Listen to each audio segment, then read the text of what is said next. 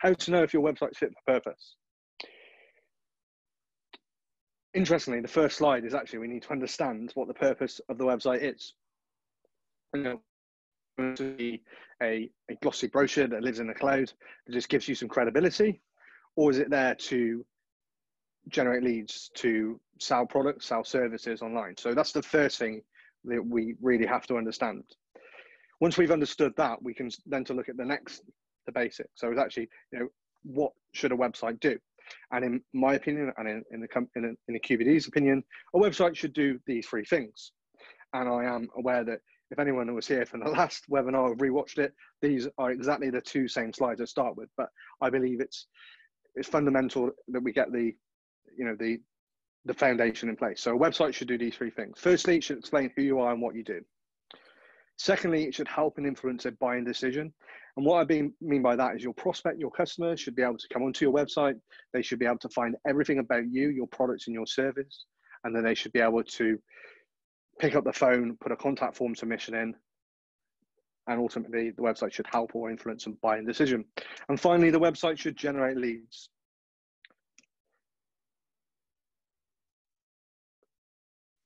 Does the website clearly say who you are and what you're doing? And this is a question that only you as the business owner can truly answer yourselves. And Rich will come across this, and I'm sure you will all. You've all been in a one-to-one or had a meeting with another client or company, and they've said something, but their website doesn't reflect that. And we're all potentially guilty of that. So we need to ask ourselves, does it clearly say who you are and what you do? For the purpose of today, let's assume that all of your websites do clearly say who you are and what you do, so we can move on and look at the rest of the content. In no particular order. So when we go and look at a website, we need to understand whether, if it's fit for purpose. The first thing we look at is it mobile responsive? Does it respond to the screen? Responsive design is design that responds to the size of the screen. And a really good way to test it is to play a mobile phone and go onto your website, or drag your browser down and resize. So I've just done it, two just quick screenshots with the QBD website where I've just dragged the browser window in and the website will respond to the screen. I'm sure you're all familiar and know how it's so important, but over half the internet is viewed on a mobile device, whether that's an iPad, a tablet, an iPhone, or a Samsung device. And I'm really seeing it in looking at clients' accounts, especially the ones that deal with B2C, the mobile usage is overtaking the desktop. So when you are looking at your website and understanding whether it's fit for purpose, ensure that your content is the best it can be on a mobile device. It's still incredibly important to consider the desktop, but mobile is certainly, it's so easy. I mean, we all do it in the adverts come on in the breaks on the TV. We pick up our phones, we look on there. We don't go and get our laptops out and flip them open. So the mobile devices are incredibly important. Do all of the buttons and contact forms work? Now, this is a slide I added in today, last minute, because actually it's all too easy for us to assume that the website works. I was having a conversation, and I added it off the back of a conversation with a client, with a new client, who has just spent £700 on Google AdWords, and his contact forms didn't even work. So we need to understand. So I said to him, we're doing this webinar this afternoon. You should come along. It will be absolutely perfect for you, because actually we're going to go through all the things that make to ensure the website's fit for purpose. And one of those things is it should work. So do all the buttons and the contact forms work? And a really good way for you to test that is just go on there and click through all the buttons. There is some technology that can speed up that process, and I'll go through one of those tools a little bit later. Is it secure? Is it secure socket layer secure? So that's that little, well, it used to be, it was a little green padlock. It's now a grey padlock that sits in the corner of the web browser. And the easiest way to test is just go and click on the padlock. It'll either say not secure, or it will have a padlock. If it has a padlock, great, you have one. If you don't, then you can get one. My advice is contact your web provider, whether that's a physical company or it's one of the builders, so like 123 Edge, Squarespace, and get them to put it in. You can get free SSLs through a company called Let's Encrypt, and they are absolutely perfect. We use them in some circumstances as it's a great way, but actually you may find that you need a little bit more security. And I would always recommend paying for an SSL if you can, just because you get that added bit of extra security. Is the website up to date? And not just from a technology perspective, but also from a content perspective. So are you putting your up-to-date information on the website? And have you got a strategy, a plan to reopen your business through the with coronavirus? Is it on the website? Your competitors may be a step ahead and already have their plan up on the internet. So when people are comparing kind of competitors, and if your website seems to be more up to date than the others, it's simple. They're going to go for the one that's more up to date, has the most up to date information. So it's just not about the technology, because that's incredibly important, especially if you've got a WordPress website. But that is something that we will cover another time. Okay, is the website about your target customer? I don't want to spend too much time on this slide, because actually I could probably do a whole 20-30 minute talk on just how important it is to be your customer, how important your website should be for your target customer. But I'm going to share a very quick story, one that improved conversions dramatically for a wallpaper company. A few years ago, working with a client pre-QBD, we had developed a website selling wallpaper, and he built a site himself, but he hadn't actually made it about his customer. He just had a fabulous wallpaper, here prices. And I said, why don't you put a wallpaper calculator on there and guides on how you can help your customers find the right amount of wallpaper they need, what materials do they need, and make it all about them. He did that, and guess what? His conversions went through the roof, because people could go onto his website, they could get all the information that they needed to make that buying decision from the website. So what are the things that you can do that don't take very much time or very little cost to make it about your customer? They don't really want to know what your cat's name's called, but they might do. But are there things that are in your product and services? It could be, all of the things you need to ensure you bring with you when you go on holiday, that type of thing. Does it reflect your personality? Because your website, especially if you're in a small business, should reflect you and your personality. If you're a business that wears suits and you wear a tie, and then your first word on your website says yo or yellow, that doesn't fit the personality of that brand. So try and find imagery and wording that fits your personality, because it needs to be about your website. And is the website slow? And there are a couple of tools that you can use to work out whether your website's fast or slow. But the tool that I like to use the most is yourself. So go on to your website and test it yourself. Do you think it's slow? Get your phone out. Do you think it's slow? But there are tools you can use, and there's two tools that I particularly like. One of them is called Google Page Speed Insights, and the other one is Think with Google, Test My Site. And both of them are very good. They will rank your speed against other websites. There's other tools such as Pingdom and others. So so for transparency, I did two tests. So the QBD on a mobile is scoring below average at 14. But if you went on the QBD website, it opens very fast. So my point here is it's all relative.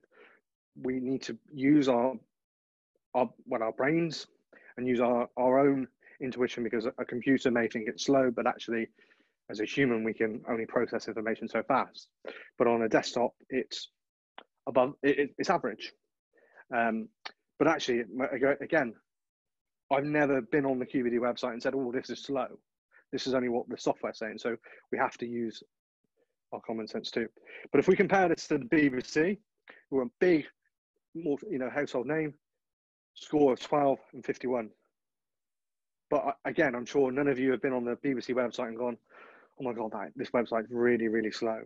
In fact, I think it's probably one of the quickest websites I've been on. It always has the access. So when you are testing for speed, the software can help, but also you've just got to how you experience it, especially if you've got an older customer, because they only process information so fast. I mean, teenagers, they want things yesterday, but they didn't go through the pains that we all went through with dial-up internet or with pre-fiber. So they never went through those struggles. I remember growing up in it taking 15 minutes of the football scores to come up on dial-up. Now I can get all the scores I want in the world for the last year in 15 minutes if I really wanted. So speeds have moved on. So I've just gone through a few ways that you can test whether your website's fit for purpose just by yourself, but there are a few tools that can help speed up the process. And here are my two favorite ones, and they're both free. First one is Nibbler by a company called SkillTide, and they have a paid pro version, and it does a really quick audit. It scans 5 pages, and as you can see, we'll go into more detail on a screenshot in a second. But I did a scan yesterday, 4 minutes past 2, and it gave me a score of 8.7. Nibbler is a great tool. I refer to it as a box ticking exercise. It just runs several tests, and it just says whether you have it or not. And a score that's over kind of 6 or 7, in my opinion, is a great score. And I'll go into the reasons why in a bit. And the second tool is another free one. It's a Chrome extension called WooRank, and it's a great tool, but it's very more aligned to SEO and digital marketing, because Nibbler doesn't give you the detail on how to improve. It just tells you this is your score out of 10, whereas WooRank tells you your score, and then it gives you some really practical tips to improve that. But it is very much kind of around about SEO, and we're going to do another one of those again, because actually SEO is such a massive, same with the internet. There's so many kind of things to know about it. So we're just trying to keep it nice and simple, and we'll focus on Nibbler today. And as I say, it scans 5 pages, and it does these tests. So these tests, so from popularity, it scored us a 0 on popularity. But that's comparing that to the rest of the internet. We have to remember that we're just a small business. So I can't expect a popularity score of 10, because we are a small business. If I was the BBC, or if I was Amazon, I would expect a score at 10. So if you went to go and compared your business against a bigger organization, they will have a higher popularity score. So seeing a score of 0 is where it should be. I think I would be slightly concerned if we had a higher score than 0, actually, because what are we kind of missing out on? The freshness. So this is, because it only scans 5 pages, the freshness is something I wouldn't be too worried about. Freshness is how up to date the content is. So you may have done, if you go and put an audit, you use this tool, you may have a low freshness score, but you may have updated pages that Nibbler hasn't scanned, because it only scanned 5 pages. So we've got a freshness score. So not too interested with that one. Internal links is actually penalizing us on our how big our links are. So we've got within our structure of our site, we've got QBD 1, QBD Pro. So it's a web design QBD Pro, web design QBD Lite. So it's penalizing us on that. But actually, from an SEO perspective, that is a good way of doing it, because it kind of explains to the user through the link what they're going to expect. So I wouldn't be too worried about it. It scored us 8.7 on Twitter. So for that score to be above 9, you need to have either tweeted 2,000 times or have 2,000 followers. Amount of content, it's scanned the whole of those 5 pages, and it's determined that we have a good amount of content. It scans the images, so it's saying that all of our images, bar a few, are well optimized. We could do better in a few areas, but a score of 9.7 is a fantastic score. I think anything over a kind of an 8 is a good score on Nibbler, really. Mobile, yes, the website's mobile responsive. Server behavior, we have a fast server. So again, it's all different software will give you different results. There's different parameters. Analytics, we scored out of 10 because we've got Google Analytics installed on the website. If you haven't got it installed, I would get it installed. We ran a webinar 2 weeks ago, which was all about I took you through Google Analytics and the basics of it. The website has page titles. It doesn't necessarily mean that these page titles are great, but as I say, it's a box ticking exercise. So all the pages have page titles. They all have headings. So they have the right headings, H1s, H2s, which are really important. It has good incoming links. So the beauty of being a web design company is that we have several hundred websites linking back to QBD with website by QBD. So that will always give us an elevated score there.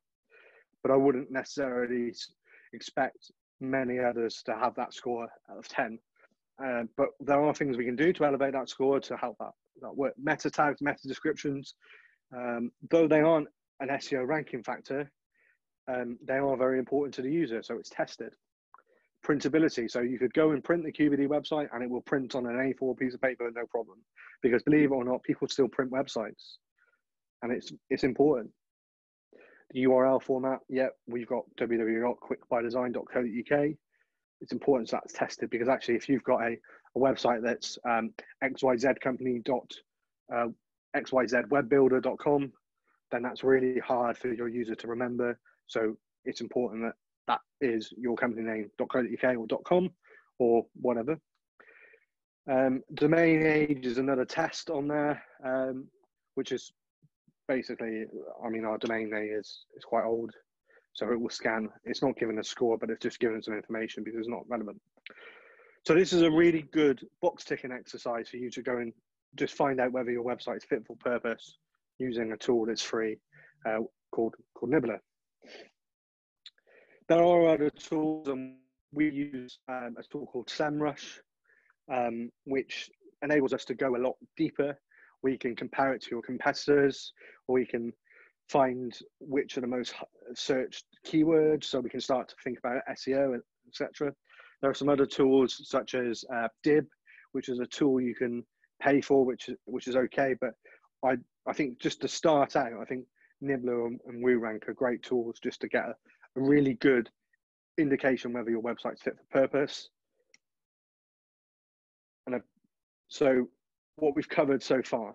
So we've given you kind of the tools to understand, or the reminder that what the purpose of the website is and how you can go and audit your website. So these are tools that agencies that myself and Rich and other people within the team actually go and use to audit customers' websites when they say, I'm looking to increase my traffic, or I want to get my SEO up. We use these tools to understand whether their website's fit for purpose. So you can go and do that.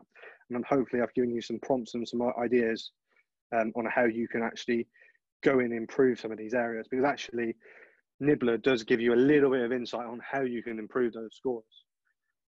But I would always encourage you to speak with your web company, or have a conversation with Rich and I, because we're always happy to kind of help.